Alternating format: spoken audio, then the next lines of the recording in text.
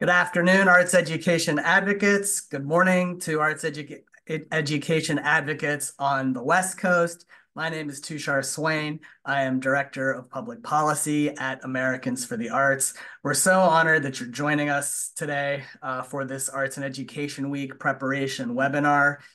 In 2010, the U.S. House of Representatives passed a resolution which designated the week starting with the second Sunday in September as National Arts and Education Week. The purpose of the resolution is to celebrate the transformative power of arts education in all students. The resolution also encourages governors, mayors, and other elected officials, such as state legislatures and school boards, to sign similar proclamations. So today we hope to equip you with those tools to advocate for those resolutions to state and local lawmakers. We will hear from experts on their arts education experiences, and we will provide you with some of the newest and most relevant data and research on arts and arts education. Next slide. Americans for the Arts and Arts Action Fund host year-round advocacy training. This is our third in our series this year, thus Advocacy 301. Arts Vote 2024 will Make Your Vote Count webinar on September 5th, 2024 will be our Advocacy 401. This webinar will focus on how to best use your state voter fact sheets, and you'll hear from state arts leaders about how they are galvanizing get out the vote efforts in their states. And we'll have a bonus post-election impact webinar on 2024, as we'll analyze how the election results impact the arts and arts policies. And I think you'll want to tune into that. Next slide. Today's webinar resources, including these slides on your screen, will be hosted on our webinar resources panel with the link provided in the chat and on the slide. You'll be receiving new updates on various new assets that we have to advocate for Arts and Education Week. And if you have any questions at any time, you can email us at advocacy@artsusa.org, and we'll get back to you with an answer as soon as we possibly can. Next slide. You can ask questions today in the Q&A box, where you can also upvote a question to better ensure that that question is asked. And we might not get to every single question today. If that's the case, an Americans for the Arts staff member will follow up with you in the coming days to answer those questions. So thank you in advance for your patience. Next slide. And here are our wonderful participants in today's webinar. Dr. Susan Magsamen will provide our keynote presentation, followed by a panel featuring 3 expert state and local advocates: Jeff Robinson of South Carolina Arts Alliance, Lauren Meehan of Arts Ed Newark, and Wadouda Mohammed of Georgians for the Arts. And our resident expert on arts education advocacy, Olivia Tarpley, will take us home with some advocacy tips and tools at your disposal for Arts and Education Week. Before we turn it over to that star-studded lineup, I'd like to bring in our interim co-CEO, Jamie Bennett, to kick us off with a few words. Hi, Jamie. Hey, Tushar, thanks so much. And I am really just here on behalf of myself and Susie DeValle, who's AFTA's other co-CEO, to thank you all so much for taking the time this afternoon to think about arts education and to think about some of the ways that we can be active citizens and help make sure the federal government is responding to what those of us on the ground actually want. Wadouda, Jeff, Lauren, and Susan are 4 absolutely extraordinary colleagues who have a lot to share with all of you, and am just really excited to get into what they're doing. My own history with arts education professionally goes back. I was lucky enough to work with a woman called Agnes Gund, who started working on issues of arts education in New York City in the 1970s, when New York City was on the verge of bankruptcy. And as many of you know, the decision that the city made at that time was to eliminate arts as a category from New York City's public schools. And it feels like we've still been fighting that battle for 50 years. And it's possible to sort of lose sight of the advances that have been made made and that things are actually different. So really excited to be sort of focused on what Tushar teed up for us, the legislative action that we want to be advocating on behalf of and how we want to move things forward. I'll say that my actual connection to arts education goes back to when I was a singing orphan in a production of Oliver at the age of 7. So just really excited to be here. Don't want to take any more time in between you and getting to hear from Wadida and Jeff and Lauren and Susan. So with that, again, just thank you all for making the time this afternoon. And I promise you the next hour is going to be really special. Thanks so much.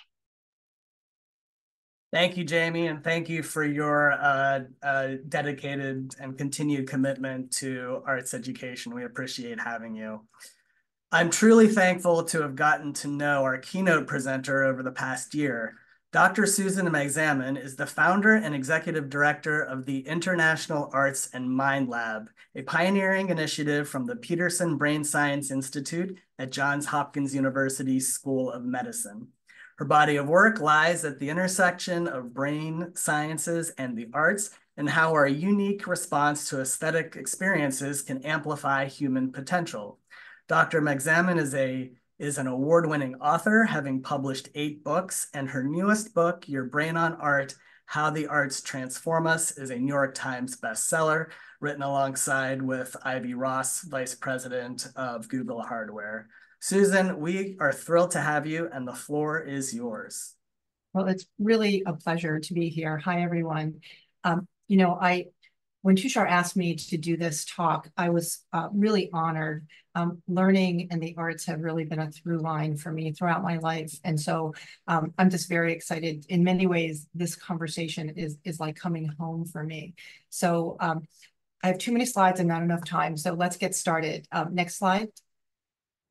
So as Tushar mentioned, in 2007, I was asked to develop a program at Johns Hopkins to look at the impact of the arts for health, well-being, and learning.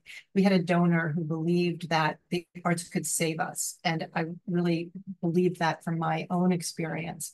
And so we went to work really starting to think deeply about how many different types of fields study the arts and how we could bring that together.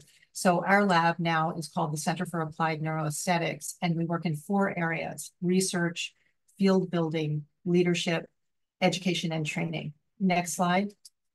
And around 2017, I started to hear from people all over the world saying that they were using the arts in some form for well-being and learning and health, and was asked to start to think more deeply about this at the university level. So I connected with the Aspen Institute, where for 2 years, we put our heads to the ground and really listened carefully to what people were saying all over the world, and started to hear these themes about the need for coming together to bring all of the different art forms in ways that we use the arts to help humanity.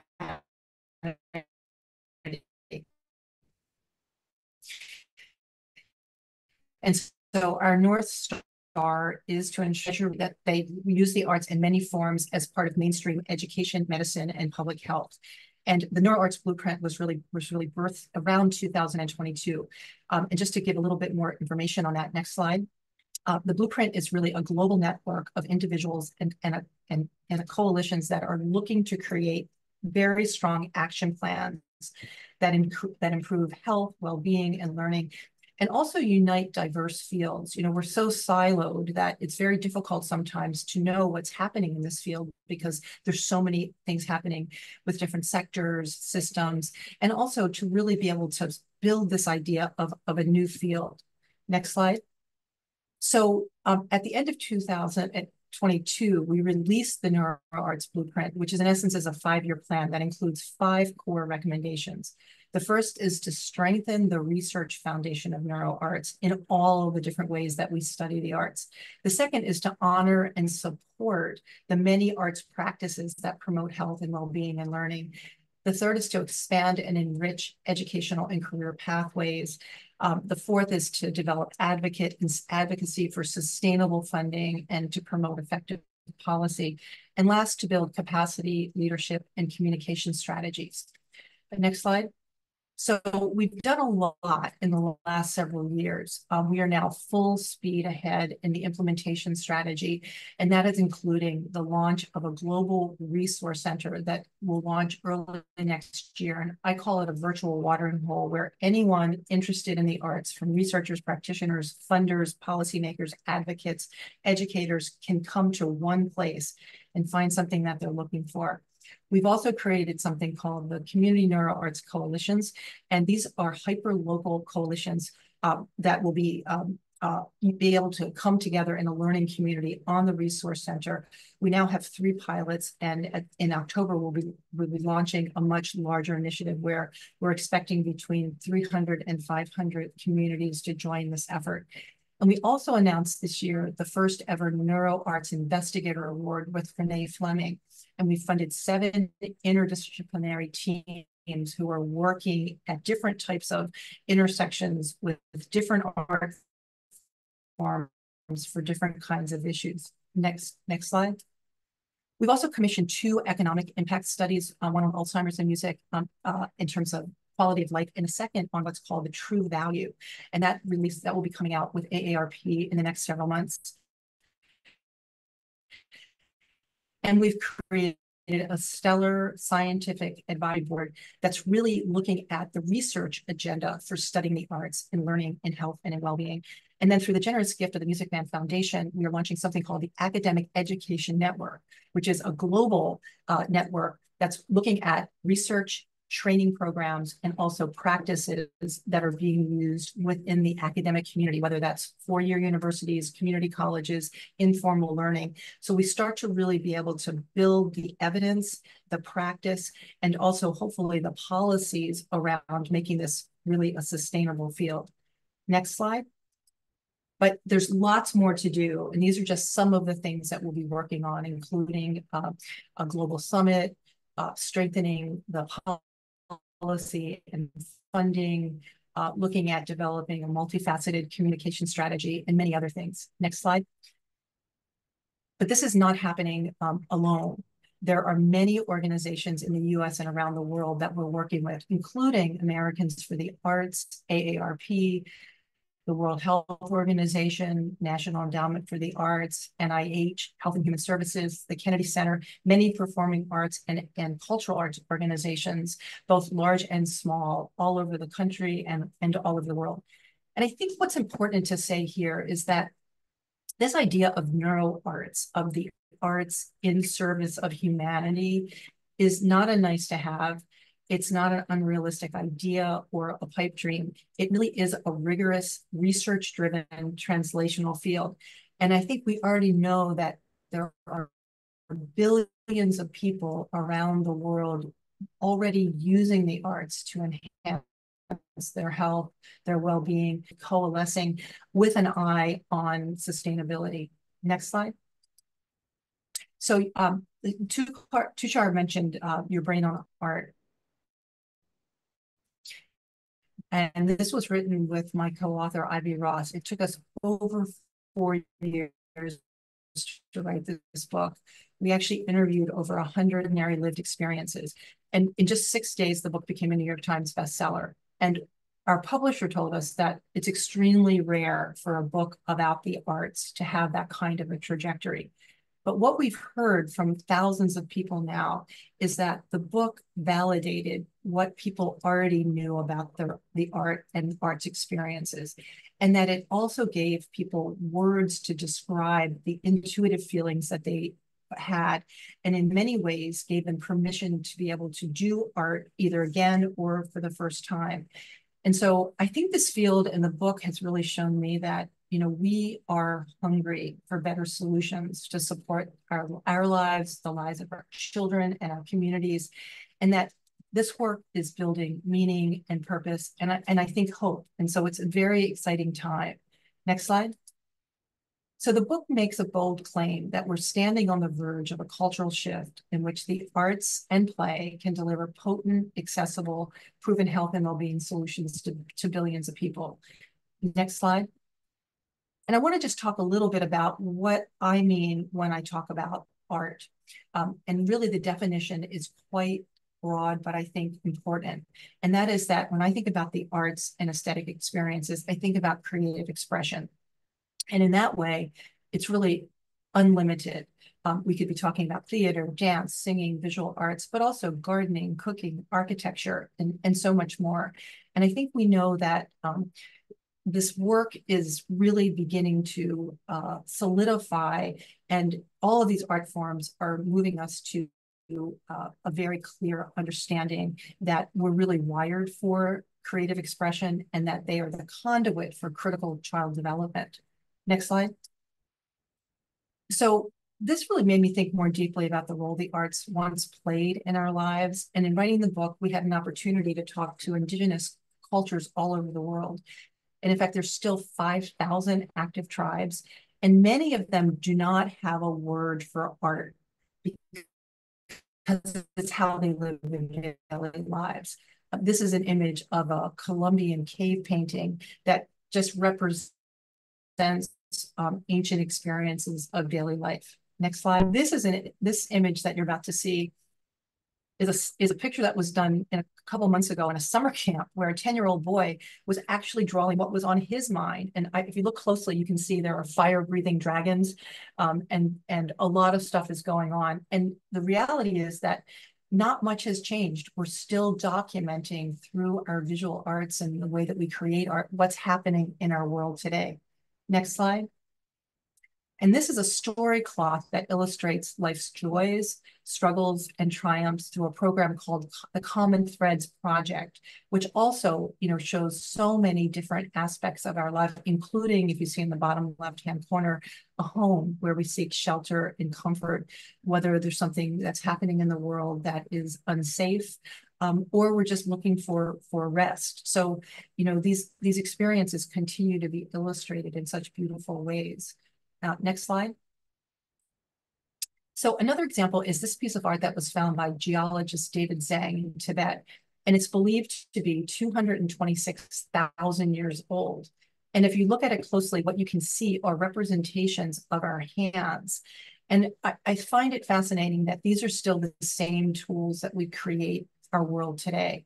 We're both makers and beholders since the beginning of the time. And when we were working on the book, I had an opportunity to meet with Harvard evolutionary biologist E.O. Wilson. And he made a great point that these experiences are really gateways to transformation and transcendence, and that they're essential to the human species, and that we would not have evolved had we not really needed to create these expressions and share ourselves in the ways that we do. But the only way that we can share our voice and experience the world is by bringing the world in through our senses. Next slide. And I won't go into a lot of details in the interest of time, but I've become really fascinated by our sensory mechanisms and the extraordinary ways that our bodies work to bring the world into our inner lives. Visually, you process about 34,000 pieces of information in a single hour. You'll process 30 million pieces of information, visual information, over your lifetime. Your fingertips have 3,000, each of your fingertips have 3,000 touch receptors that allow you to instantly release neurotransmitters like serotonin and dopamine and oxytocin.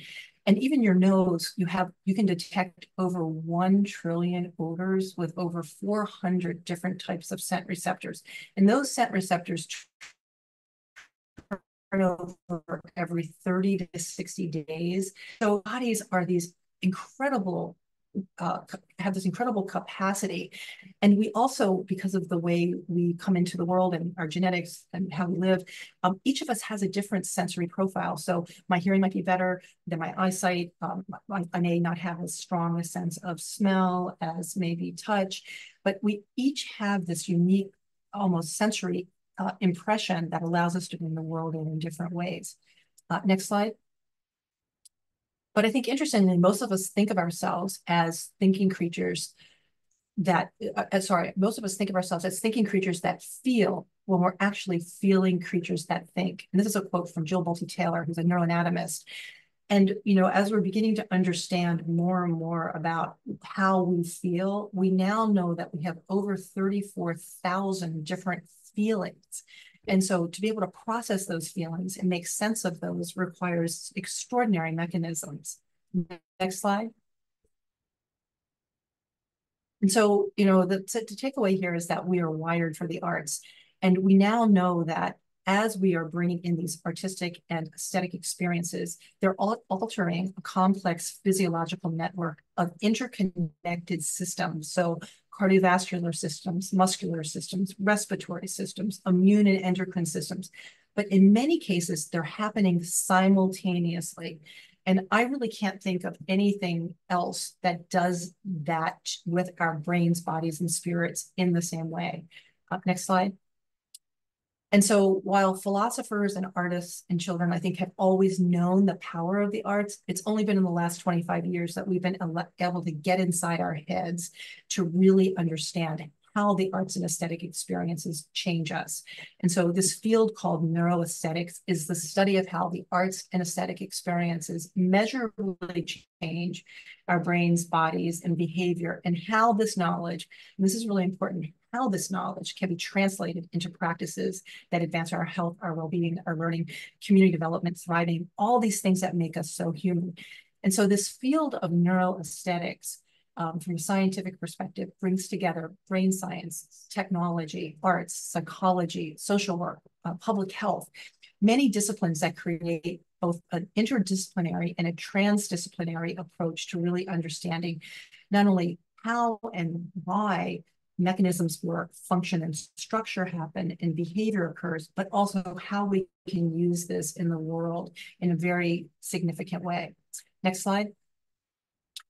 And so I mentioned that the way that we bring this information in through our bodies is through our senses, but our bodies have these enormous capacities to be able to process information, and that's really through this process called neuroplasticity. And you know, neuroplasticity really underlies everything that we do, our movements, emotions, our memories. When we're bringing information into our brains and bodies, we have over 100 billion neurons that connect at a synaptic level. And this is how we are able to create strong neural pathways that connect different systems and structures within our brains and bodies. And we now know that the arts and aesthetic experiences are some of the most powerful ways that we're really able to create really strong neural connections from the time that we're very little all the way through our lifespan. So the power of neuroplasticity is that it happens throughout our life, and we always have the ability to be able to change our brains and bodies. And I find that to be incredibly hopeful. Next slide.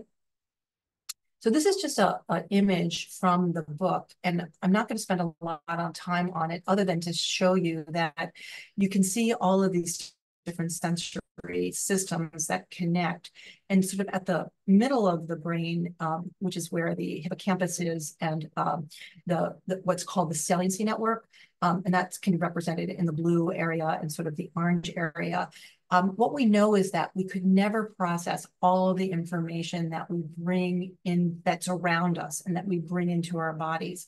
But we have this amazing ability to be able to process what's either important to us for practical reasons or emotional reasons. And that's what's called salient. So, you know, in truth, we only process we are only conscious of about 5% of our mental activity. Everything else really happens on an unconscious level. Next slide. And so the default mode network is this part of our brain that is sometimes called the neurological basis of self. And it's this part of your brain that goes to work when you're not processing information, when you're in that sort of place between the nodes, where you're really sort of allowing what you've brought in to really become better known to you. It's this place where you connect the dots, where you find patterns, where you make sense of the world.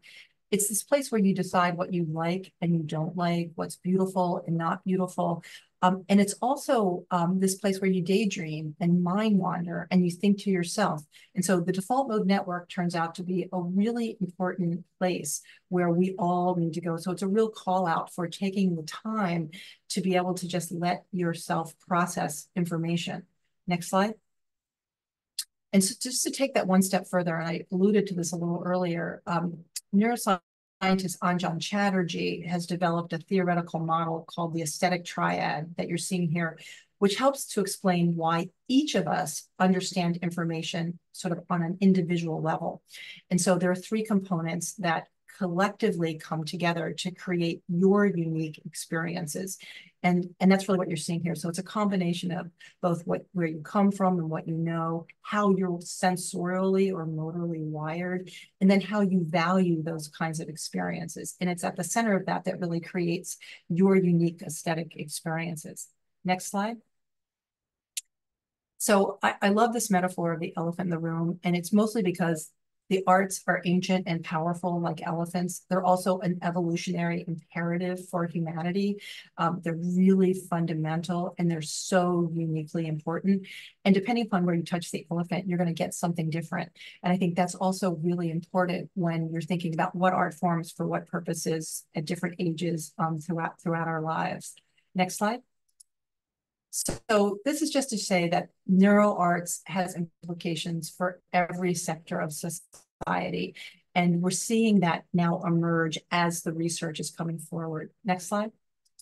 I'm not going to read these, but you'll get this deck. And what I wanted to provide to you was some of the significant impact that we're starting to see through the research. So you can see that just working on an art project 45 minutes can reduce stress by 25%, or dancing for just 15 minutes reduces stress, anxiety, depression, and also helps to release different kinds of hormones like endorphins and serotonin. And there's a lot of this kind of information that's really coming forward that I think helps to make the case for why the arts in education, in learning, in and out of school time, and in all the other areas where we're starting to know that the arts are really making a huge difference. Next slide. This is just to say that we now know that researchers are discovering that the arts, like no other kind of learning, transfers in every area of our lives, and that we know more than ever that this idea that creativity and creating art, where many of us were shut down at such a young age for making art, really, in essence, begins to start to create the kind of resistance to building strong neuroplasticity that we were talking about earlier. Next slide. In brain development, we're seeing the music, which is the most studied art form, really have a huge impact on the way that we create these strong neural pathways. But also, we now know that things like singing and humming activate the vagus nerve and engage the parasympathetic nervous system and help us become instantly calm and able to focus. So the more we start to think about how do these different art forms affect different aspects of our lives, the more we're able to begin to start to advance that. Next slide. I just want to say briefly that technology and interactive experiences are starting to merge and dissolve the boundaries between art and viewers, and engaging our senses and creating very strong emotional reactions. And more, we're starting to see how arts and immersive experiences have a really huge ability to be able to help us build some of the skills that we need. And I think we're seeing that a little bit in education, but I think there's a balance and a big conversation to be had there. Next slide. And just lifting up that while I spoke about music earlier, music reduces anxiety, we now know, by up to 44%, pain by 29%. And also this has huge implications on the kinds of pharmacological interventions and what's happening in that space. And so beginning to start to think about other implications for how these art forms are impacting us is also super important. Next slide.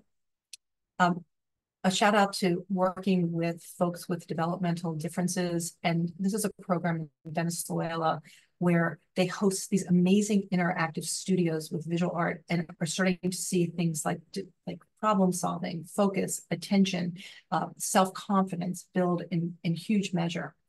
Next slide.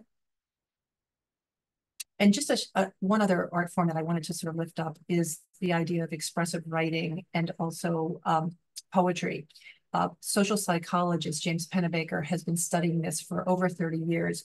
And what he's seen is that cognitive load increases and cortisol decreases when we are writing and sharing our stories and expressing what's happening with us. And I think there's something really valuable about this act of writing and telling our stories. And we're seeing that even if you never share your story, to be able to articulate those feelings that have been held inside of you really starts to affect things like PTSD and trauma. Next slide. So in closing, I just wanted to leave you with these 5 takeaways that can be used in many of the domains that you work in. The first is we have the proof that there is an art for that. Anytime, anywhere, anybody, that arts, science, and technology are merging, and they're merging at incredibly rapid paces. And finally, when you change your lens, you change your life. Next slide. So art is our one true global language. It speaks to our need to reveal, heal, and transform. It transcends our ordinary lives and lets us imagine what is possible. The success of our species, I think, comes down to this. Art creates culture, culture creates humanity, and community creates life. So I just want to say thank you, and I'm looking forward to having a larger conversation. Thank you, Susan. Just a wonderful presentation, and you do fantastic. You do such fantastic work. We have time for one, maybe 2 questions, and I want to just get straight to them. This is a great question. How has the research been received by those who challenge the value of arts? Have opinions been changed? I think that this is to a broader issue of challenges as it pertains to arts funding, maybe at the state and local levels, as well as arts education funding. So could you speak to that? Mm-hmm. It's a great question. So, Jamie alluded to this, that, arts have been taken out of schools in the past. They're still being taken out of schools. They are still in many counties and states and at a federal level maybe seen as something that can go, that it's a nice to have. And I think the science of the arts is really creating a new message. And that's really important, that we're starting to be able to show the neurophysiology, the psychology, the structure and function. And that argument is a really important argument. So I have seen this be a nonpartisan issue, which is incredibly important across these different domains. I've also seen that when you really start to understand what individual policymakers are addressing in their own lives, and you bring this work forward, it is invariable that you'll hit on something that someone can relate to through a lens of the arts. Oftentimes, I'll ask people if they've ever had an art experience that's changed their life in some way, and to a person, it is. So, we're working right now on the messaging, and to make sure that we understand what the value proposition is in different sectors for different policymakers, so that we can align to that. And I'll just use an example. In the 90s and early 2000s, when early childhood was really on the table in a big way, and we started to show the value of birth to 5 for brain development. For early childhood education, that's when the narrative really started to change. Now we are beginning, in large part with Americans for the Arts, to start to identify advocates at the state and national level that are interested in being supporters of this work. But we're really working hard to be able to develop both economic cases. So this Alzheimer's work that I mentioned is really important, but also scientific cases. So we're trying to really package this information in a way that can move the ball forward, and not just turn up the dial, but really flip the switch. Great. Thank you, Susan. I'll have to leave it there, but thank you so much for your work. It is truly inspirational and invaluable. We have some questions. We're going to forward those over to you as well, and we will get answers to all of your questions. But thank you, Susan. You're great at what you do. More importantly, you're a wonderful person. Thank you for joining us today. It's really a pleasure. Thank you. Great. So we're going to shift now to our panel. We'll be focusing on a panel on arts education advocacy. Joining me are three experts who have been state and local arts advocates, administrators, and artists themselves. It's my pleasure to introduce Jeff Robinson, Executive Director at South Carolina Arts Alliance, Lauren Meehan, Director at Arts Ed Network, or Newark, I'm sorry, and Wadouda Mohammed, Executive Director at Georgians for the Arts. Thank you so much for joining us today. I think my first question for all of you is just to give a little bit, to give us a little bit of background on yourself, the work that you do, and why arts education advocacy is important to you. I will start just on my screen here. I see Wadouda is to my right, so I'll start with you. Hi, hello everyone. Good afternoon. My name is Wadouda Mohammed, Executive Director of Georgians for the Arts. I have always been a lifelong learner of the arts. I'm a first-generation immigrant. I came to America with my family at the age of 8 and had a really hard time assimilating to American culture, and the arts was the way and the language that I used to be able to navigate just through, through everything. So I consider myself a lifelong learner of the arts. I've studied everything from dance to instrument to drawing and painting to photography to sculpture, you name it, and went on to college to study arts education.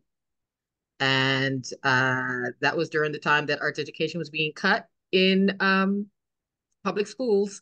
So I shifted to art history and got involved in arts advocacy at the state level in 2008. So have served at the state arts advocacy level for a little over, I keep saying 10 years. Yeah, just happy to be here. Well, thank you for all of that great work. Jeff, how about you? Yeah, hi everybody. Jeff Robinson with the South Carolina Arts Alliance. I spent 7 years as a middle school band director, so if I wasn't doing this, I'd still be out there ringing the bell for arts education. And if you're on this call and you're currently a teacher, thank you for everything you do. I understand, and I've been in your shoes, and you really carry the torch for what this means for students and what this means for teachers. Thanks, Jeff and Lauren. I've had the pleasure of seeing your work in action in Newark. How are you? And give us a little bit of background on your about you, about the work that you do, and why arts education is important to you. Yeah, I am the beneficiary of a high quality free public arts education. I received violin in the 3rd grade, and it really changed my trajectory. I got to travel the world, truthfully, because of that violin. I went on to study art history. I've been a classroom educator. I've run after school and summer programs. So I have a lot of that 360 view of understanding what the benefits and the rewards are of high quality arts education, while also understanding what the barriers and challenges often are. And so a lot of our work here at Arts Ed Newark sometimes lives in advocacy in the traditional ways we think of it, but it also works in the ways of like, how do we support and enrich the sector, as well as coalition building, to really make sure that people have the things they need in order to do this kind of work, whether that's money or training or just somebody to talk to, quite frankly. Thank you. We're glad to be here. Thanks for having us. Great. Jeff, what are some of the things that you are advocating for as it pertains to arts education at the state and local levels? Yeah, so arts education advocacy has always been a core part of our work here at the South Carolina Arts Alliance. We advocate for organizations, we advocate for artists, we advocate for the creative sector, but none of those things exist without arts education. So that's really where it all begins. And when you talk to administrators and you talk to community members, you talk to legislators, I think everyone is invested in student success. So our job as an organization is to demonstrate why the arts are a crucial piece of that puzzle. So we'll never stop spreading that message. We're really intentional about involving students and involving teachers. And for example, our annual State House Day, giving opportunities to share those stories. But, there are tons of examples where we have, led state level efforts that are directly related to arts education, or been part of those efforts. But I think that there are even more examples of us just advocating for the arts to have a seat at the table when leaders are trying to tackle broader issues. So that might mean building out an advocacy plan that aligns with whatever the current educational trends are in our state, or in our nation for that matter. So, for example, in South Carolina, teacher recruitment, teacher retention continues to be a concern, and state leaders are really well aware of that. So we can continue to build our message around, tackling that issue together. And we can look at arts-rich schools in our state and say that, hey, these teachers across all the subjects, not just of the arts, they love where they work. They have much higher retention. We can point to the arts being a critical needs area in our state, and encourage local leaders to adopt practices that help recruit and retain arts educators. Or another example, our state just released a unified plan for education and workforce development, which is just kind of a cross-sector plan to tackle some of the workforce issues that have been going on in our state. So now we're looking at how the arts can contribute to those shared goals, like helping students develop the soft skills that employers are saying are lacking in the workplace. So it's not always about the money, and I think 90% of the time, advocacy is about educating stakeholders and educating leaders, raising awareness. So when it does come time to ask for a bigger investment, that groundwork is already there. So that's a lot of the work that we do. That's great. Now I have some follow-ups a little bit later on that. Wadida, we've spoken a lot about your work right now at Georgians for the Arts. In some ways, you're just beginning this process, and we both felt that it'd just be very important to share what you're doing right now, because I think that will be helpful to a lot of others who are thinking about diving into the arts education advocacy space. So would you mind sharing your journey thus far? Yes, absolutely. Thank you. So historically, Georgians for the Arts and the previous organizations before have really kept arts education under the overall umbrella of the advocacy work that we do. It's never really been segmented.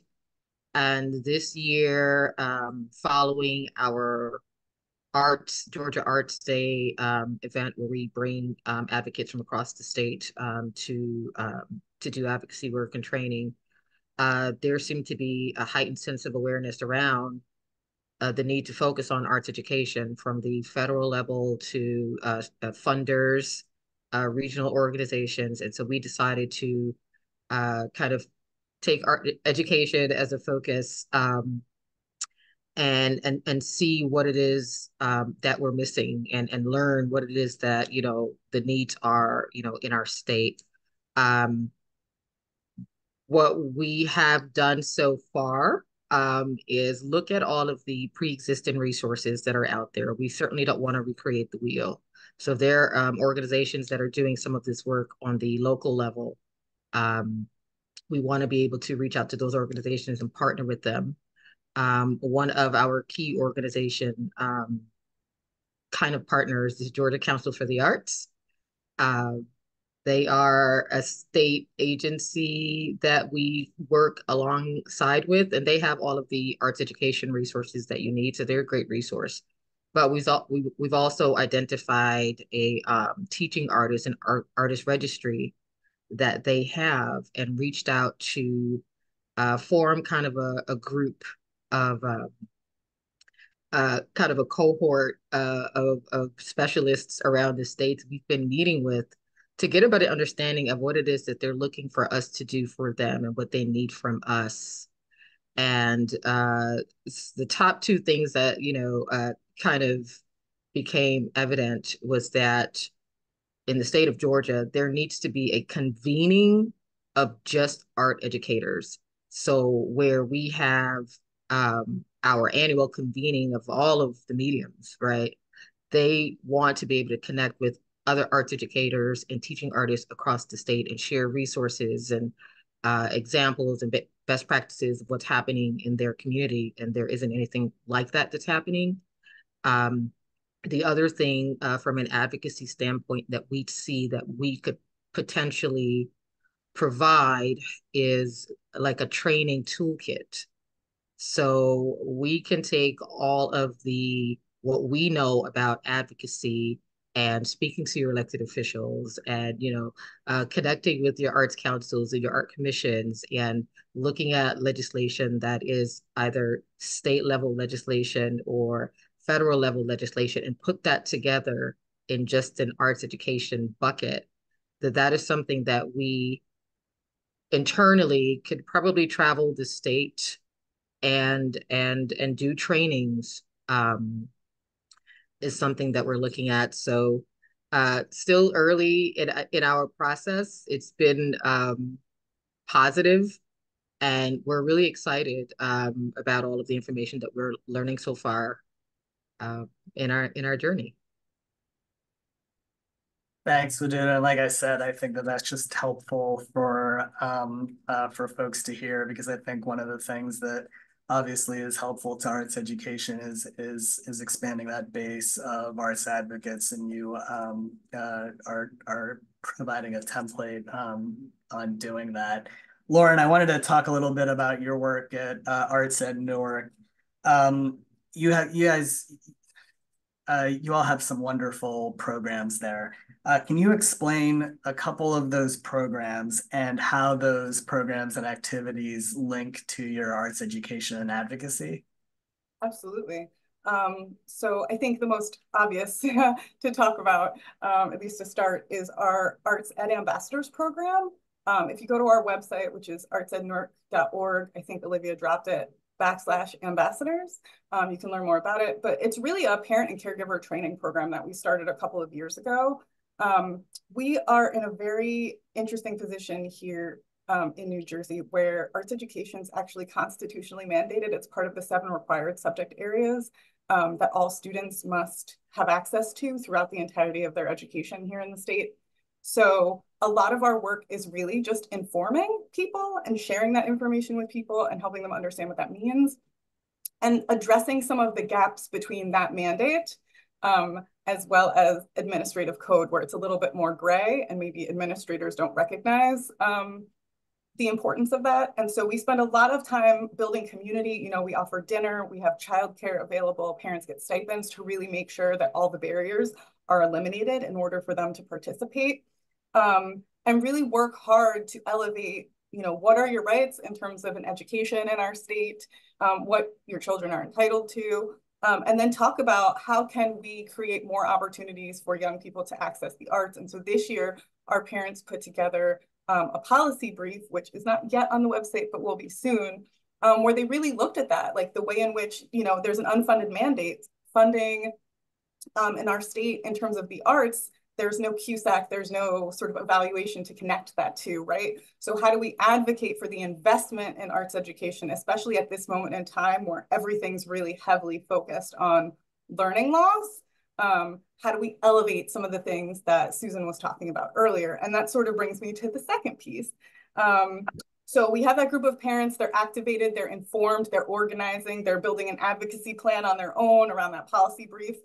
But then, those are the people that sign up, they raise their hand, they feel the arts are important and they want to talk about arts education. They want to make sure they're invested in that, right? But then there's folks that maybe don't still recognize it. Maybe they've had a positive experience with the arts, but they're still not valuing it or elevating it in the way we were talking about earlier in Susan's work. And another interesting way that we've been able to advocate is through our healing-centered engagement and the arts work. So we've been doing that work for a bit longer, for about 7 or 8 years now. And we really look at the intersection between what the arts provide, sort of the tools of the teaching artist and the arts educator, to provide more healing-centered spaces for young people. And we started this work, ironically, before the pandemic. our mayor, Ras Baraka, has declared Newark to be a trauma-informed city and healing-centered city. So we saw this as our responsibility for our piece of the pie, right? We're not making art therapists. We're not asking people to replace clinicians, but what are our responsibilities? What are our opportunities in the arts to make sure that students have a really positive experience in school and after school programs through the arts, and sort of using that as another way to bring people to the arts and to bring arts into spaces where they haven't been before. And so that's given us a lot of access to parents, to educators, to clinicians, to Sunday school teachers, to tutors, to folks that interact with, we say any adult, any youth facing adult has participated in that program. And so it's been another way to build, again, a different coalition who's looking at the work perhaps in a different lens if they're not already sort of on the arts education bandwagon. So I think there's lots of ways that in the programs we run, we're building these coalitions, we're sharing information, we're educating the public, and finding new ways to bring arts education to the fold, to the front. Thanks, Lauren. Yeah, you all just do such fantastic work there. And like I said, I had the pleasure of seeing you all in action. Jeff, I wanted to come back to you. One question that we often get is it can feel a little complicated as to who they're supposed to advocate to, who are the decision makers that they need to be reaching out to make a difference. Can you provide any insight on that? Yeah, I mean that is a piece of the puzzle, you know, identifying who the decision makers are. So for example, if you're advocating for a bigger budget for your band program, right? That's something I've had to do, right? Going to a state leader is probably not going to have that much impact, but if I'm trying to communicate the value of, you know, public investment in the arts, then that's a larger statewide message that I want legislators to hear. So you know, our organization tries to fill in some of the gaps on that. For example, Americans for the Arts has been doing a lot of work at the national level to advocate for increases to the Every Student Succeeds Act, because parts of that funding can be used for arts education. But when we talk to our local arts education leaders, we realize that a lot of district level decision makers didn't necessarily understand how the arts fit into that landscape and into that framework. So then we started to develop resources for teachers and for administrators that kind of broke down how the arts fit into that, so that way they can take those to the local leaders, and that kind of bridges the gap between, you know, that federal advocacy work and then also, you know, what that means for the local level. So I think there's a lot of work to be done there. And advocacy looks different depending on who you're advocating to, but knowing who those decision makers are is definitely the first step. Thanks, Jeff. Moving on to you, Wadud, I wanted to ask, you know, we have some folks in the audience who, you know, might be an organization that does not advocate for arts education but wants to. And then we also have just some independent, you know, arts advocates who heard about an Arts and Education Week webinar. What are some of the things that you have done and can recommend for them to do to get plugged into arts education advocacy? Yeah, absolutely. And I mean, first and foremost, in Georgia, you know, we encourage you to, you know, join our membership. And by joining our membership, you will get, you know, access to, you know, pertinent information and resources as it comes to us. But you mentioned something, Tushar, that I think is really important, that there are folks that maybe are not arts advocates or they're not an organization. And, you know, I think it's so important, especially as I have been doing this work and continue to do the work, that people understand that you don't have to be with an organization, a group, or an entity to advocate. You do not have to work in the arts to advocate for arts issues, that you can do that just as an individual, and, you know, encourage your family members and encourage your neighbors and whomever lives in your community and goes to your church or wherever you find them to be able to champion the causes that affects their lives, your lives, and whomever, to be the change that you want to see in your community. So um, it's also really as easy as picking up the phone and finding out who your legislators are. They're really easily accessible. They're an email away, they're a phone call away. They really are. And if you don't get them, you get their staffers. Their staffers are probably the best line of entry and access into anything that you need to know about the issues that your legislators support, and to be able to get them, kind of get yourself on their radar, invite them to, events that are happening in your communities, is a great way to really connect with them. And, just know that we're here as a resource. Yeah, is really, it's so simple, yet it's so intimidating to a lot of people, and it really is not an intimidating process. So, yeah. Those sound like words of wisdom, Hududa. I'm gonna end. Last question, both for Jeff and Lauren. Can you just talk a little bit about the importance of a coalition building in arts education advocacy and your experiences? For us, I mean, we're place-based, so I know that Jeff and Waduda are working with statewide organizations. We're the city of Newark, so we're very specific and locally sort of situated. We are the largest city in New Jersey, but having our partners at Arts Ed New Jersey, having our partners at the State Department of Education, right, our local Board of Education, our local City Council, we are a collective impact initiative. So by just design, it was really important to us that we had all the players at the table, but also that we had parent voice, that we had an educator voice, that we had student voice.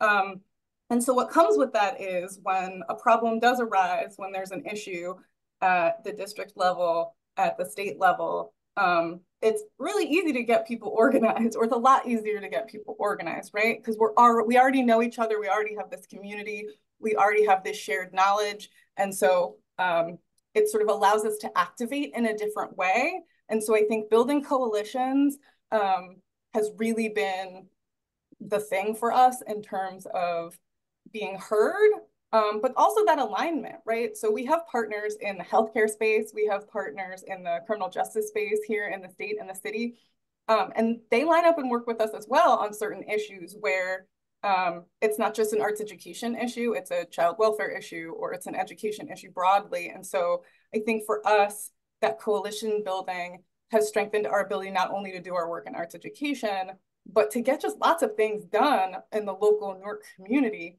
because we're talking to each other. We're not all in these silos. And so coalitions can be a really powerful way to organize people and get alignment around any issue. Oh, great. Thank you, Lauren. How about you, Jeff? Your thoughts? Yeah, well, I mean, I think arts and collaboration go hand in hand. You can't have one without the other, and we certainly can't do what we do without partnerships. And we know that we're a statewide organization, and the people with the most important stories are the people that are closest to the issues. And in South Carolina, especially, we've got a long history of this idea of collective impact, going back, over 35 years, with the creation of our Arts and Basic Curriculum Institute, which is a partnership between the Department of Education, South Carolina Arts Commission, and Winthrop University. It's this network of arts-rich schools, professional learning for educators, for administrators and leaders, research and resources. And they've really led the way in demonstrating how the arts and creativity can transform lives. So that idea is really something that we tap into. And I think that the more recent result of that is that when all the American Rescue Plan money came down to our Department of Education, they sent the money out to the school districts. The state got to keep a little bit for statewide programs, and through that collective impact model, the Arts Commission was able to secure 20 million over 3 years to tackle COVID learning loss through arts education, and that brought people like the ABC Institute, nonprofits that were already doing the work, organizations that were in after school programs, organizations that were there during the school day, teachers, administrators, and this idea that the work is already being done. What happens if we have an influx of public support for it? And man, I could talk all day about the results of that. And that's work that will continue in South Carolina. But that goes back to what I said before, that you have to lay the groundwork, because one day that opportunity may be there. And we were in a really, a particular set of circumstances where the superintendent of education was a former music teacher, right? And we had large bipartisan support for the arts and arts education, and all of these things just happened at the same time, on top of a worldwide pandemic. But we were in position to really elevate the arts as part of that solution. So advocacy is a long journey. It's not always about what you can get this year or what you can get in this moment, but that doesn't mean that the work is not important, because eventually you'll see that result. Thank you, Amen. Jeff. What a wonderful way to end the panel. Thank you, panelists, for your wisdom and service to advocate for arts education. I worked with all of you, and I'm not overstating it when I say you're true game changers in the arts advocacy space. Thank you so much for your time. And I'm going to turn it over to Olivia Tarpley, our dynamic public policy manager at Americans for the Arts. Hi, Olivia. Hi, Tushar, and thank you again to our wonderful panelists. You all have really set the stage beautifully for our advocacy tips and principles that we want to share with you all today. A lot of what I'm about to talk about, our panelists actually have just touched on. So this is hopefully going to be great reinforcement for you all to be taking these things out into your communities to celebrate National Arts and Education Week, but also to pair that celebration with advocacy. So what is advocacy and why does it matter? Advocacy is really just about telling your story, educating others, like our panelists just talked about, establishing relationships, and being authentic. You all are all the experts in your respective fields. So if you're not taking the time to educate and inform elected officials, who will? Often, if elected officials aren't hearing from folks, they're going to assume one of two things: either that everything is fine or that no one cares about a particular issue. And this is why advocacy is so important. It's so important for you to raise your voice so that you can see success and you can see things change for the better in your communities. As far as relationships, these relationships with elected officials can range anywhere from keeping in touch with their staffers regularly through email to make sure that you have up-to-date information, or you can even become an advisor or resource for an elected official. It's important that arts education advocates are taking initiative to advocate for what's best for students and teachers and for the whole ecosystem so that lawmakers can understand what laws and policies are going to support students' learning. And remember, it's all about being authentic and sharing what's important to you and then illustrating why others should also care about that issue. Next slide, please. So some of the key principles of advocacy are that it's not a linear process. Again, like our panelists just said, this takes a lot of time. And so start to put advocacy as part of your daily work so that you can see the success down the line.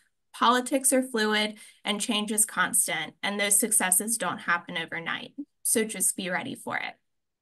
Coalitions help to strengthen your work. So think about the organizations and individuals and other entities that you can work with to advance your goals. And elected officials respond to voters. So include as many people as you can so that you can see your advocacy efforts pay off. It's important to get to know your elected officials and create partnerships with them so that you can be laying the groundwork for the different asks that you might have over time. If you wait until you really need something or something's gone awry, then it's too late. So build those relationships and partnerships early on.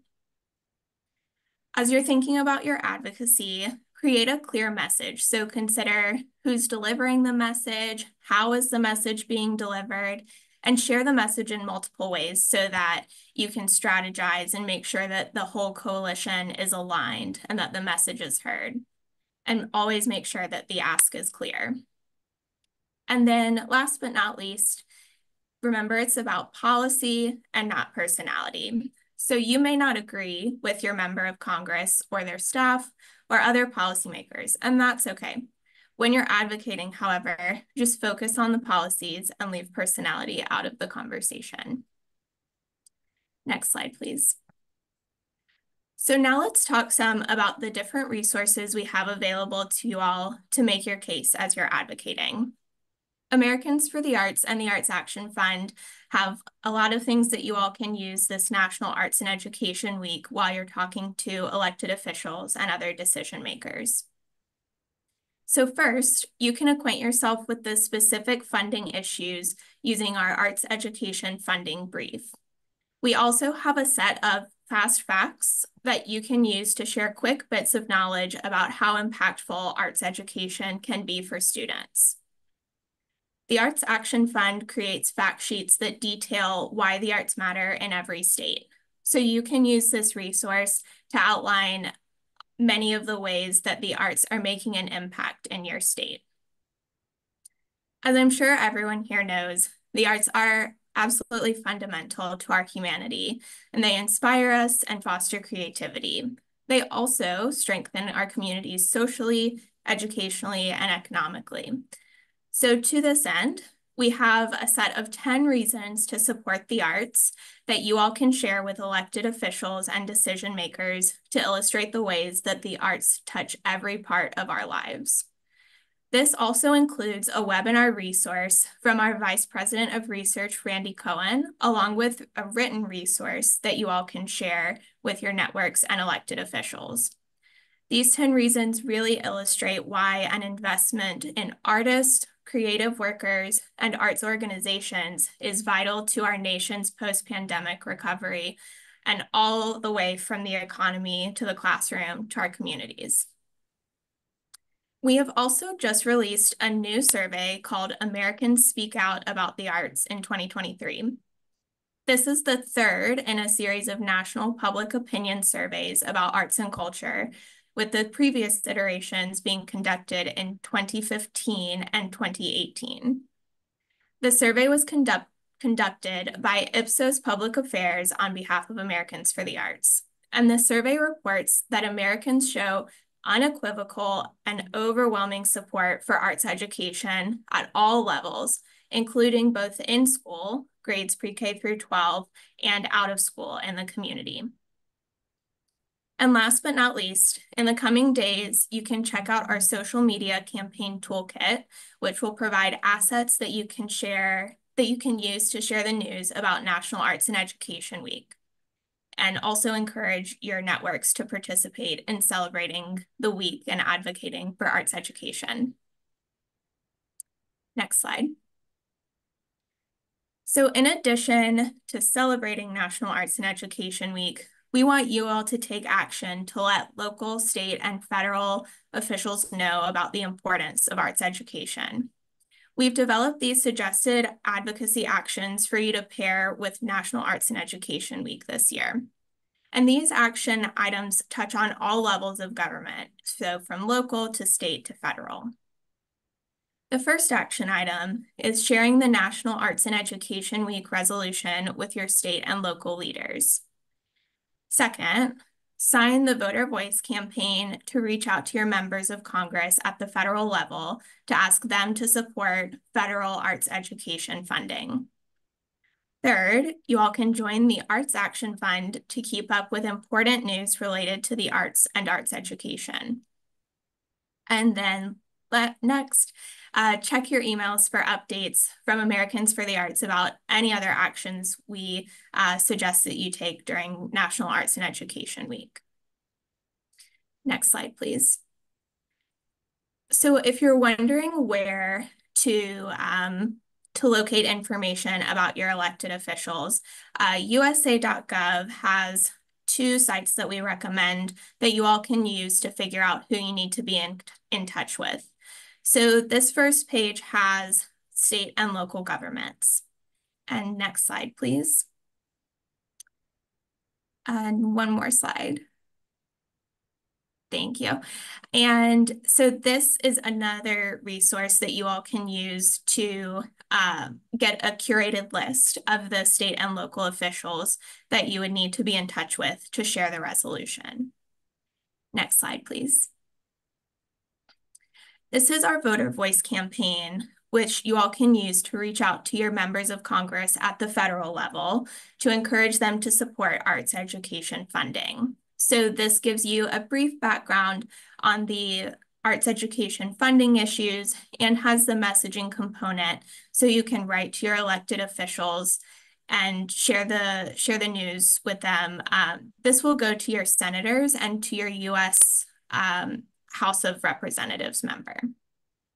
Next slide, please. And this is where you'll find information on joining the Arts Action Fund. The Arts Action Fund shares timely legislative updates and other important news on arts and arts education issues. And again, we encourage you to be checking your email in the coming weeks as we'll be in touch with you regarding various updates related to National Arts and Education Week. Those updates will come from our email, advocacy@artsusa.org.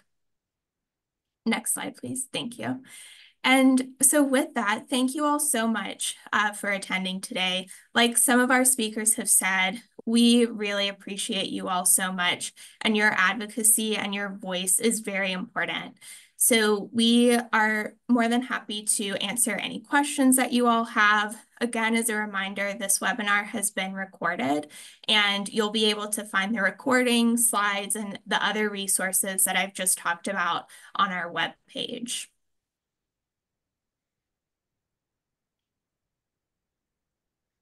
Thank you, Olivia.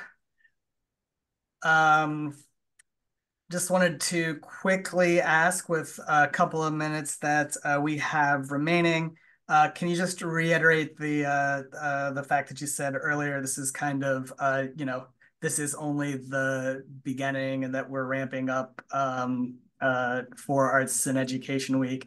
What's the best way, again, for people to be plugged in? Yes, absolutely. So like Tushar said, this webinar has been a ramp up. National Arts and Education Week is September 9th through the 13th. And we will be in touch with you all through our email, advocacy@artsusa.org. And we'll be sure to put that in the chat as well. Great. Thank you so much, Olivia. Again, we will definitely be in touch with you on updates on new assets, new materials.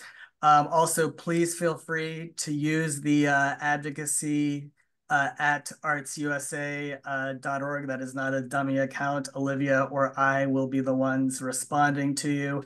We want to hear how we can be a resource for you, how we can help improve your work. And then really how we can learn from you, because you all are the state and local advocacy experts doing this work. We want to hear, we want to learn about the great work that you're doing, because I think that helps inform us as well. Thank you all again for attending. You are wonderful, amazing partners, and look forward to working with you over the course of the next month. Thanks, everybody. Thank you. Thanks, everyone. Thanks for having us. Bye-bye.